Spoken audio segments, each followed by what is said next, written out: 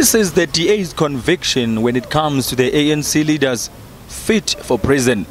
The party claims Luthuli House is sending corrupt candidates to be lawmakers. They've pointed out Deputy President David Mabuza and National Chairperson of the ANC, Gwede Mantashe, as those who should be removed from the party list. These are not people that deserve to go to parliament. These are not people that can be our public representative, but these are people that should actually be sent to jail.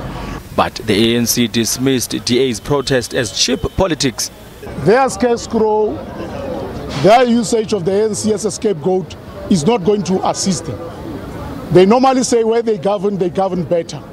Now you can't govern by running away from your responsibilities, particularly to your residents, to your taxpayers, to the citizenry of the country.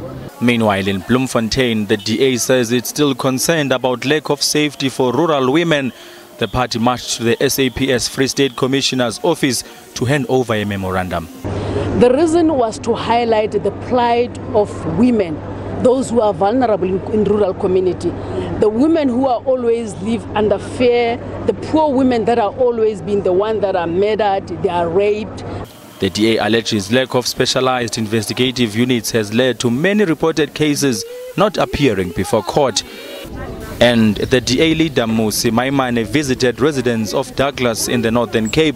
Residents here still use the bucket system. These are South Africans who are still using buckets. These are South Africans who are poor, unemployed, and it is very clear that the ANC would rather look after its connected politician. Msimanga says they will be meeting with the IEC to discuss the ruling that the party should apologize to good party leader Patricia de Lille.